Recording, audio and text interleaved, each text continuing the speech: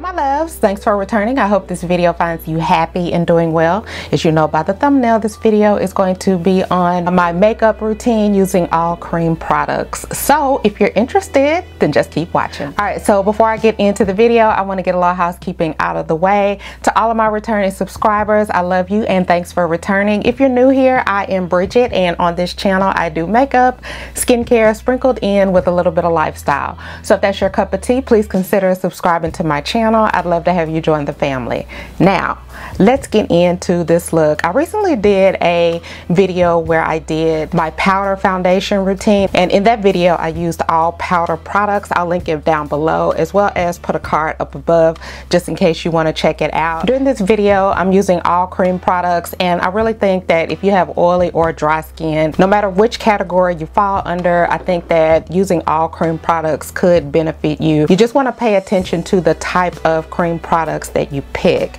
And what do I mean by that? You need to pick cream products that either have a mattifying consistency or either they're self-setting. So just about all of these products that I use either are mattifying or self-setting.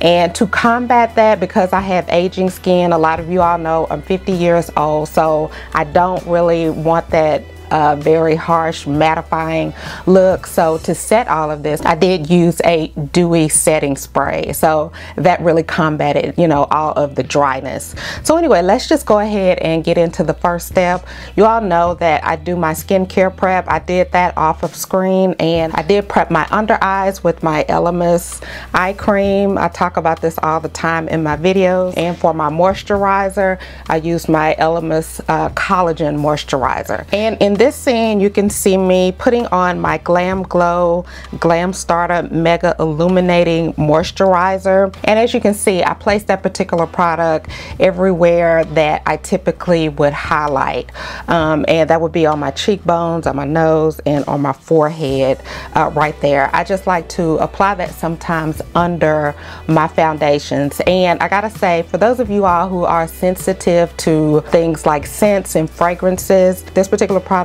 is heavily scented. It does have a very good scent, but just wanted to go ahead and make note of that. And here you can see me applying my concealer. This is the Super Stay Activewear by Maybelline, and this claims to have up to 30 hours staying power.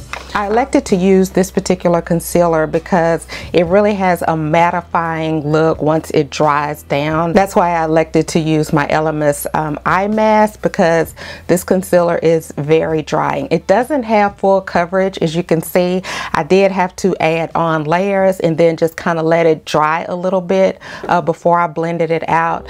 Speaking of which, when you go to blend out your products, when you're using a cream product, make sure you use your softest brushes, and when you're blending all of your products out, use a very soft edge and start blending out from the outer part of your look. Don't start off from the inner and move out. Start from the outer and then move in. So you can see me just kind of blending that out, again, in all of the areas that I want highlighted: under my eye, on my forehead, on my chin, and under my chin. And I'm not sure if you all saw it or not, but I did have a little redness right there by my nose for whatever reason.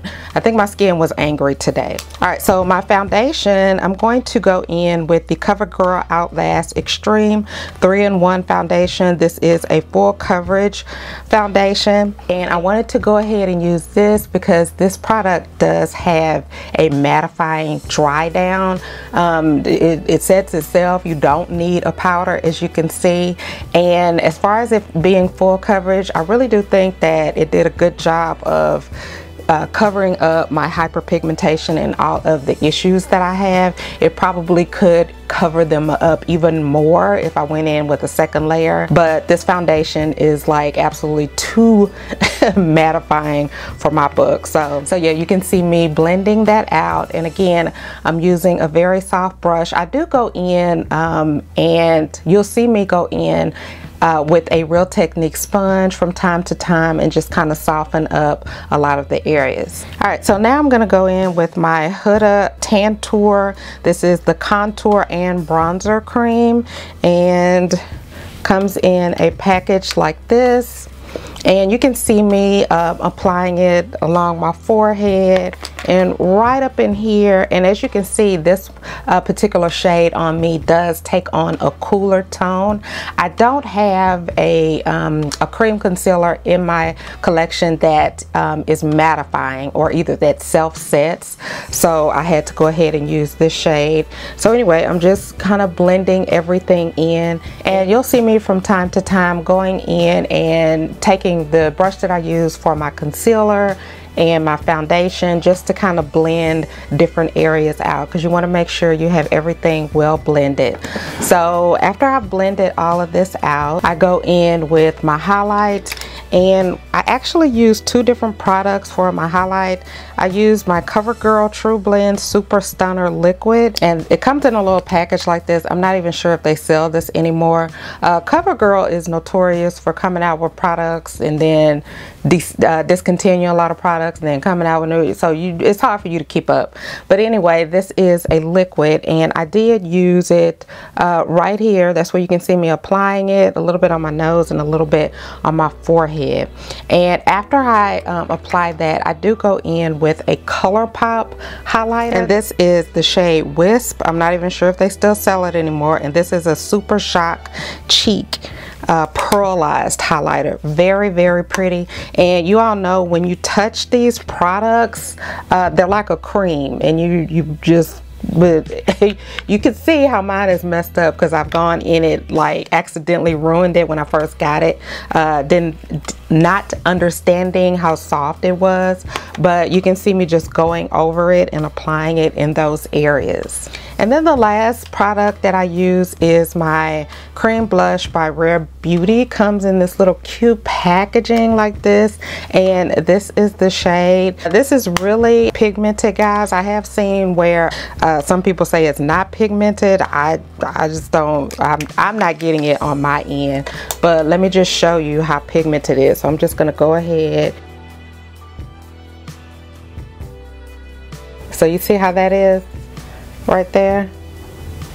See how pigmented that is? And I have darker skin, so very, very pigmented. So you really have to be careful when you're using that particular cream product. So, and I go ahead and do my lipstick, and I'm just adding in a MAC lipstick. I gotta check the name. I'm not even sure if they still sell that shade anymore, but I apply my MAC lipstick on my eyeliner, and after all of that, I go ahead and set it with my MILANI Make It Dewy setting spray, and that is it. This is my makeup look using all cream products.